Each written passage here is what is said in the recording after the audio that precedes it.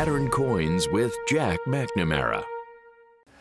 Written by our founding fathers in the Declaration of Independence is this indelible truth: all men are created equal. They are endowed by their Creator with certain unalienable rights. Among these are life, liberty, and the pursuit of happiness.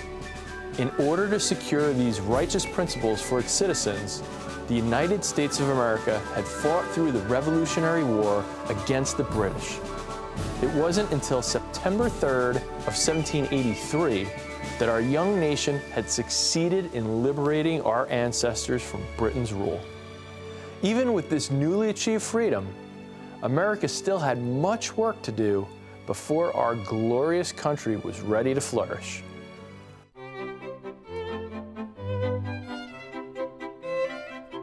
"1792 was a particularly special year, as it marked a period of astounding growth for the United States. For one, America was still rapidly expanding, adding its 15th state, Kentucky, to the Union on June 1st, 1792. This monumental year also brought on the creation of the White House, which had its cornerstone laid down in Washington, D.C. on October 13th, 1792. Our unprecedented growth couldn't occur without financial stability. Thus, the Buttonwood Agreement was signed on May 17, 1792, creating the world's largest stock exchange, the New York Stock Exchange. Of all the monumental events occurring in 1792, the most significant may have been the signing of the Coinage Act of 1792. Prior to the release of official American coinage, many of the coins circulating around the United States were foreign coins, such as German thalers and Spanish 8 reals, as well as a plethora of privately minted coins. The founding fathers of our newly formed nation knew that to be taken seriously in the eyes of the world, America would need to initiate a national monetary system of its own. If our country continued to rely on the coinage of other nations, would there ever be a point where we gain true independence? With this in mind, the first President of the United States, George Washington, signed the Coinage Act of 1792. This act authorized the first U.S. mint in history, established the dollar as America's standard unit of money, and created the denominations of coinage that would be used in our illustrious country. Although the first official U.S. coins were struck in 1793, there were some pattern coins minted before choosing the ideal coin designs to represent our country. A pattern coin is a coin that has not been approved for release, but has been struck specifically for the purpose of evaluating the design. These pattern coins are struck in minuscule quantities and often have mintages in single digits. Rare Collectibles TV is lucky enough to have the privilege of sharing a private collection that includes 3 of the earliest U.S. pattern coins, struck the year prior to the official opening of the U.S. Mint.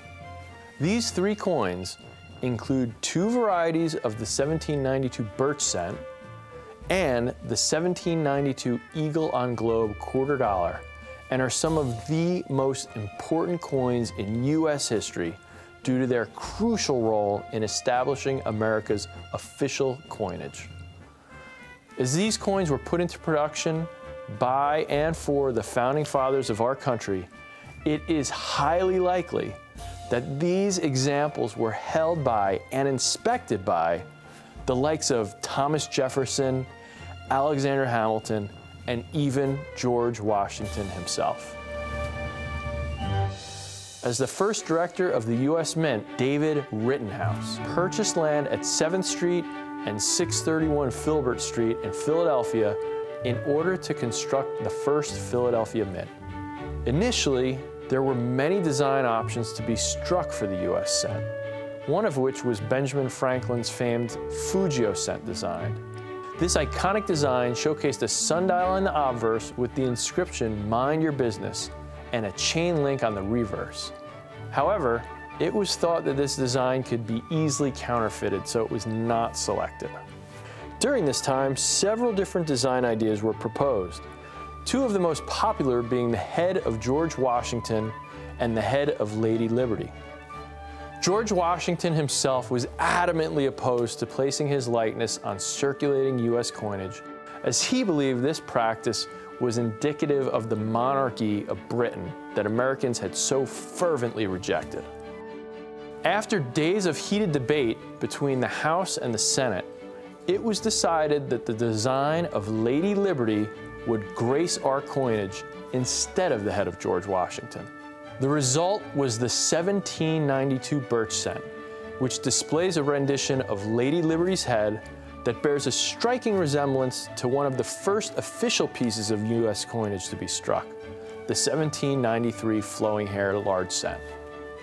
These 1792 birch cents show an inscription of Liberty, parent of science and industry, surrounding Lady Liberty on the obverse, and the inscription of birch on Lady Liberty's bust line. The reverse displays the inscription United States of America along the rim, with a wreath surrounding the denomination 1 cent in the middle of the coin.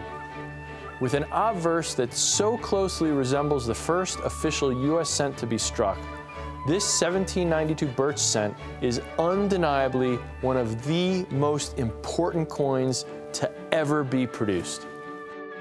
The 1792 birch cent has less than 10 coins in existence, and that's made up of 4 separate varieties.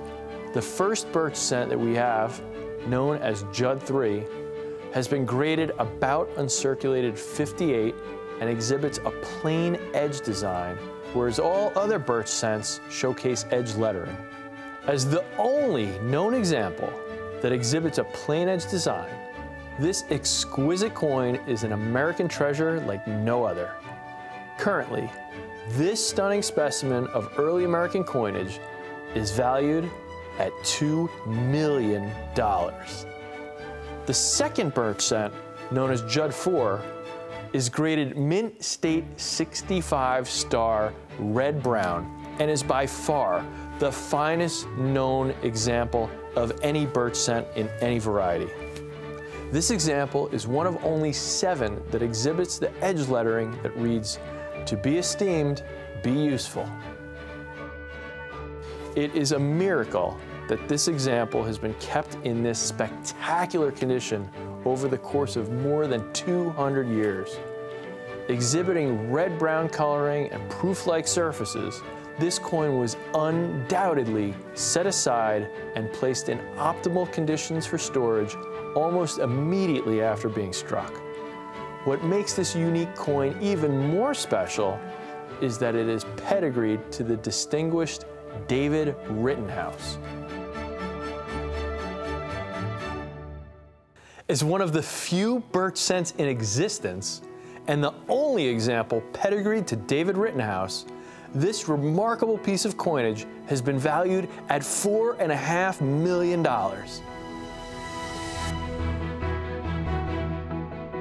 This 1792 Eagle-on Globe $quarter is a remarkable coin, as it's just one of 2 examples that are known to exist.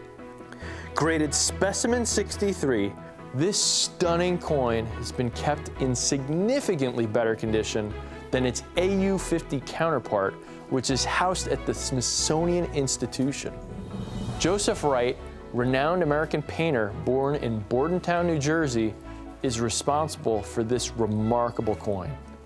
The obverse of this mesmerizing coin showcases one of the most stunning renditions of Lady Liberty that has ever been struck onto a U.S. coin. Wright chose his wife, muse, and subject of many of his paintings, Sarah, as the model for this coin, as a way to immortalize her stunning beauty. In 1792, Joseph Wright was working with the United States Mint as a die sinker, and although he was never officially given the title of engraver, it's believed that he more or less fulfilled this role. This theory is held by many due to a letter addressed to George Washington from Thomas Jefferson shortly after the death of Wright.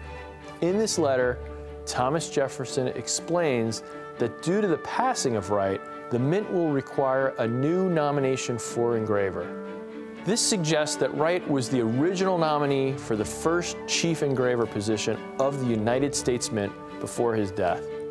Unlike many pattern coins that were created before the official release of U.S. coinage, the obverse of the eagle on globe quarter dollar is inscribed with just the word Liberty. Most pattern coins of the time, however, had the much lengthier inscription of Liberty, parent of science and industry. As official coinage production began at the U.S. Mint, it was decided that, like the eagle on globe quarter, only the word Liberty would appear on the obverse. In this regard, the eagle on globe quarter dollar established the layout for generations of future American coins to come. The reverse of this quarter dollar bears an eagle that is significantly different than that of other early U.S. pattern coins. Perched atop the earth, this eagle is valiant in stature as it exudes the air of a sovereign guardian. One particularly interesting design choice of this coin is that there's no inscription of the denomination at all.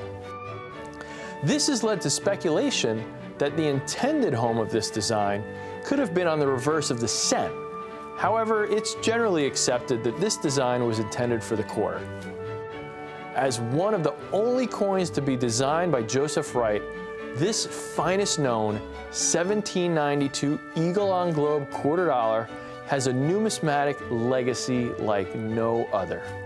As one of just two examples known, one of which is unattainable as it's part of the Smithsonian's permanent collection, this mesmerizing coin is valued at $3.8 million.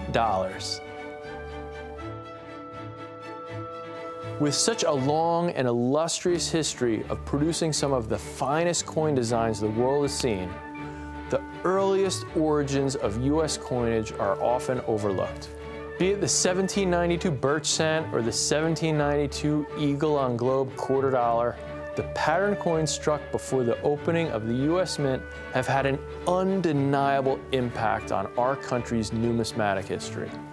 In many ways, these remarkable coins provided a blueprint for the most beloved American coins to ever be struck.